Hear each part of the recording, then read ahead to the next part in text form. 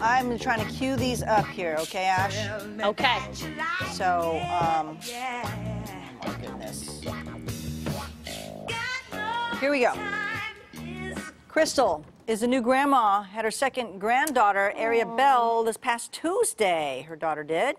Congratulations. Oh, so sweet. Debbie Whitlock, congratulations, Deb. Free of cancer, Merkel cell, completed 5 months of immunotherapy. Oh, congratulations. Elisa Chativa married her best friend on leap year 16 years ago, so it's their 4th anniversary.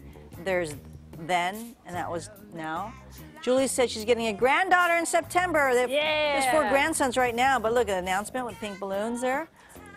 And Tammy said she got to attend her adopted grandson's class and help make Milky Way cars with little Tobias Austin. Cute. There you go. All right, so all your fun stuff that happened to you this week, maybe some great announcements, share it with us. We'll do it again in the 10 o'clock hour. All right. I apologize. I'm a little out of breath still. Yeah. From skating. All right, being a school bus driver is an important job that requires excellent driving skills, but how well will